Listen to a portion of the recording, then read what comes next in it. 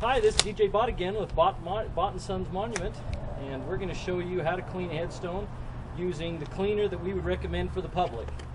Now before we get started though, we want to show you this stone that we've taken out of the cemetery just a little bit ago. You can see that it's crusted with hard water deposits. Now in the past, you'd think to yourself, well, I can just use whatever I use in my home to remove those hard water spots. If it works on my sink and my bathtub, it'll work on a headstone. We've come to find out, though, that the manufacturers of domestic products for your house to clean hard water off, those products are oil and wax based, which is something you never want to put on a headstone, any oils or waxes. You don't want to car wax it, you don't want to Old English it, you don't want to put any furniture polish on it, you don't want to put any WD-40 on it. You don't want to do any of that, because what you'll do, those products darken the stone, and so the techniques that you see here of unpolished and polish, you'll turn that unpolished dark and you won't be able to see that contrast. So you don't want to use any domestic grocery household products that you can get at a grocery store. So what we've done is we went out and we found this company in Texas, Sparks Brick and Tile. And they make an acid-based brick and tile cleaner. Has a little bit of soap and a little bit of muriatic acid so that you can get the job done without any oils, waxes, or dyes. What we suggest, this is a 1-quart bottle that we sell at bottandsons.com. What we suggest in order to make it so that you clean more headstones is just go ahead and take the nozzle off of your household cleaner and it will just screw right onto that bottle.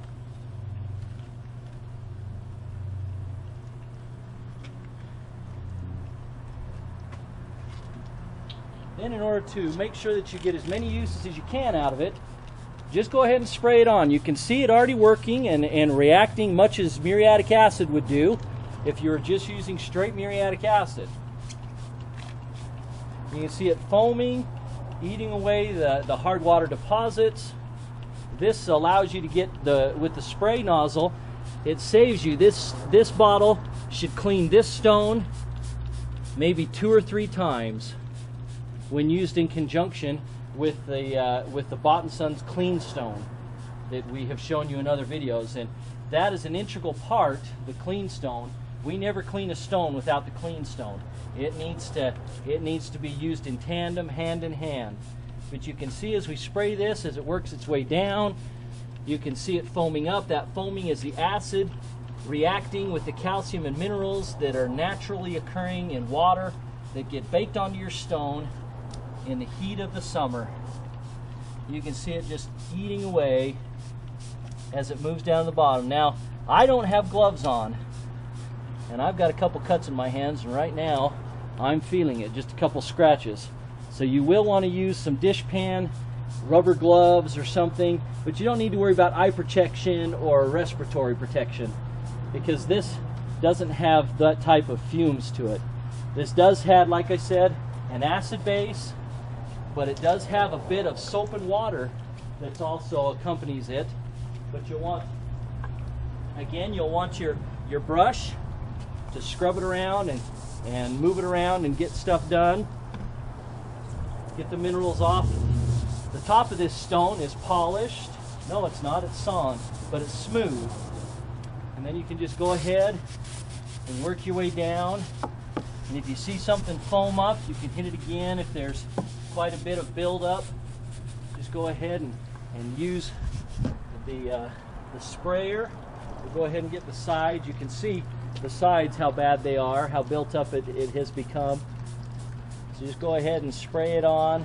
I bet we've already cleaned the front of this stone and the top. We've got the back to do, but I would bet that we've only used maybe 1/4 of that bottle so far. If you were to pour it straight on, it would just run right off onto the ground, and you'd probably only get 1 cleaning with 1 bottle of the brick and tile cleaner. That's why we recommend using the spray bottle. Now I've already sprayed it once.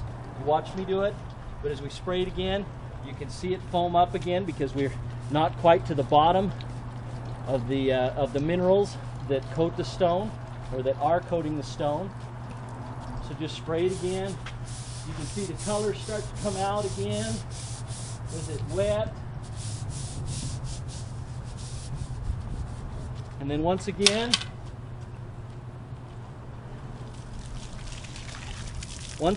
make sure that you've got water next to you.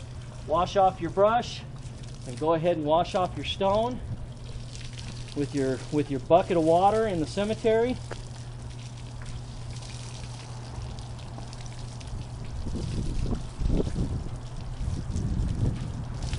And then we'll give it a couple minutes to dry, and we'll touch it up with the clean stone. Now that the stone has time to dry, you can see this is just after the use of just a chemical, just the brick and tile cleaner. You can see it still leaves just a little bit of a film of the calcium that's still in there. That's why you need to still use the clean stone. The clean stone will come back and just rub that right off.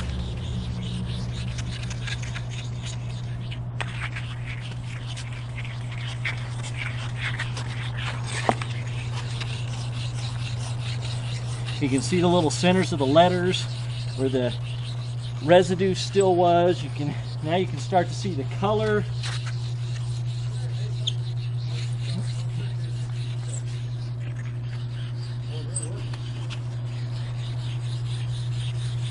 But you just go over this. You can see where it's really built up here. It's just real no match for the foamed glass block that we call clean stone that you can get at bottandsons.com. Also available there is the brick and tile cleaner in quartz. You can see on the top here that it still didn't get it off of that polish, and so just use it on the polished top. You can see right here, you can see the dust. That's the clean stone is blue. That is the calcium that's being rubbed off right there on the clean stone. The other thing that I like about this clean stone, the reason why we use it and we market it and we like it, is this round edge right here. The clean stone will just conform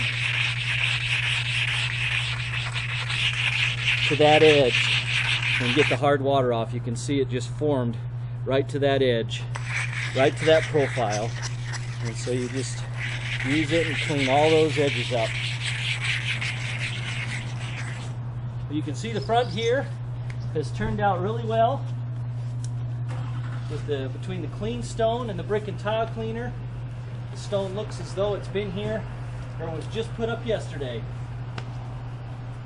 Those are a couple more tricks from 100-year-old trade. Subscribe to our page on YouTube and like us on Facebook, Bott & Sons on Facebook. Thank you very much.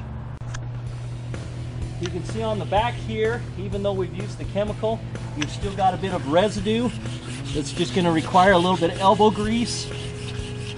But the clean stone, once again, will just take it right off. Now, if you have any more questions about cleaning or tips or just questions in general about headstone, please feel free to comment on our YouTube site or leave us questions on our Facebook page.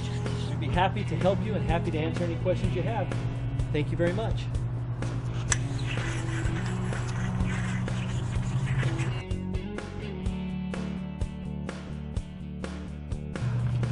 Movers.